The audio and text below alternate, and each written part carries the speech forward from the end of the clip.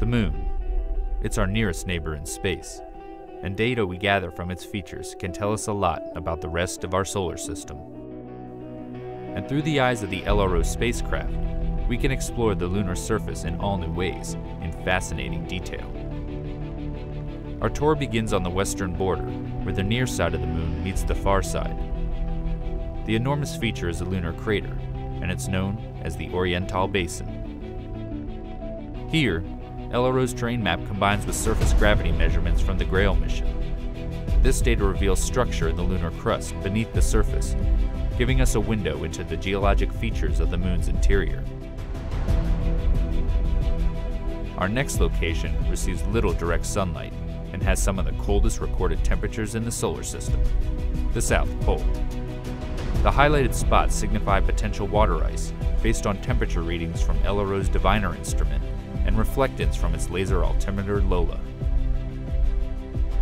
Lola also allows us to peer into the darkness of Shackleton Crater by bringing us this digital elevation model.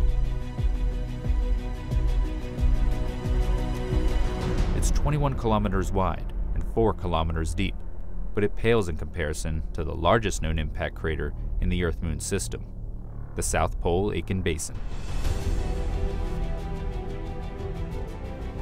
Sitting on the far side, it's 2,500 kilometers across and 13 kilometers deep.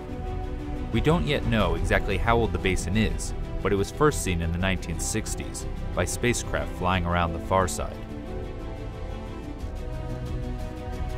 As much as we use LRO data to investigate areas we can't see from Earth, we also probe familiar territory on the lunar near side to bring back images with an all-new level of detail. This is Tycho Crater. It's around 100 million years old.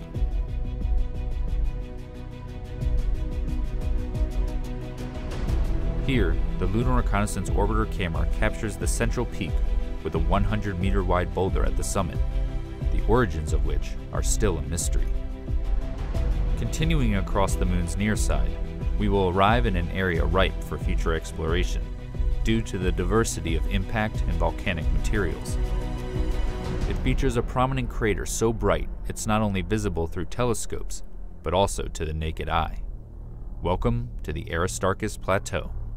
Here, infrared shows the mineral pyroxene in orange and a splash of plagioclase in blue from Aristarchus crater. This region can tell us a lot about the rich volcanic history of the Moon.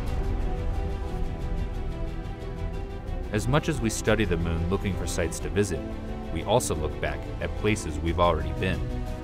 This is because the new data that LRO is gathering helps us reinterpret the geology of familiar places, giving scientists a better understanding of the sequence of events in early lunar history. Here, we descend to the Apollo 17 landing site in the Taurus-Littrow Valley, which is deeper than the Grand Canyon. The path the astronauts took over the course of 3 days is shown. The Luna Reconaissance Orbiter camera is even able to capture a view of the bottom half of the Apollo 17 lunar lander, which still sits on the surface, as well as the rover vehicle.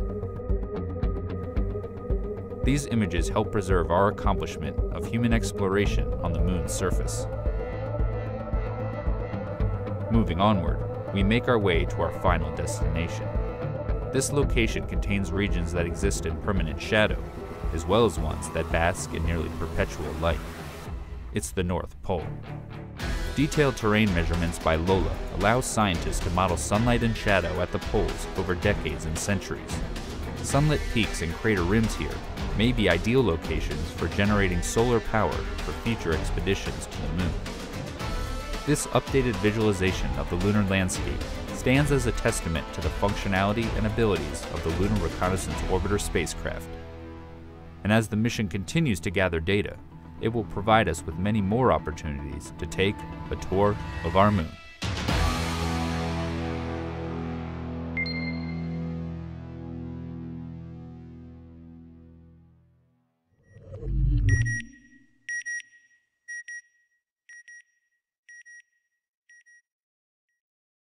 Wenn euch dieses Video gefallen hat, hinterlasst doch einen Kommentar in der Kommentarspalte, vielleicht sogar ein Like, und wenn ihr mehr Videos dieser Art sehen wollt, abonniert meinen Kanal und unterstützt Yggis Kosmos.